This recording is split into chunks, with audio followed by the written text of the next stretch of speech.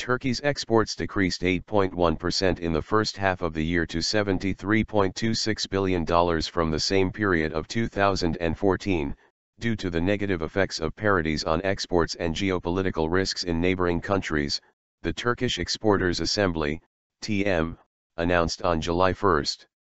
The country's exports decreased by 6.4% to $11.7 billion in June compared to the same month of 2014.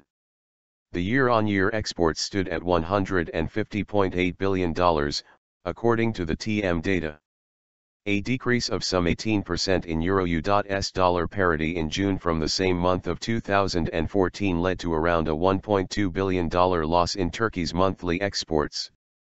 The loss upon the forex changes reached $6.8 billion in the first half of the year, said TİM President Mehmet Büyükekşi.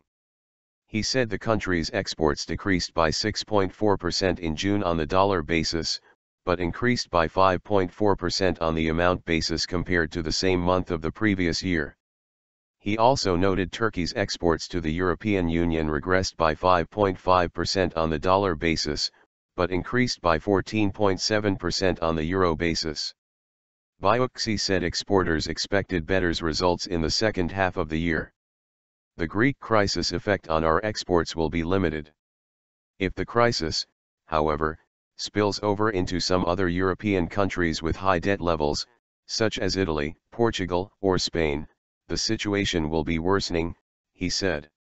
The highest level of exports was made to Germany, Britain, Iraq, Italy, and France in June, but the exports to these countries regressed by 8% on average, according to the TİM data.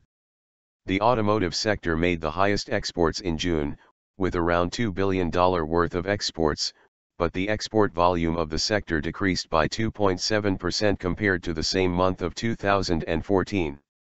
Other champion export sectors were the ready-made textiles sector and the chemical products sector. In the first half of the year, the highest exports were also made by the automotive sector, which made $10.5 billion worth of exports.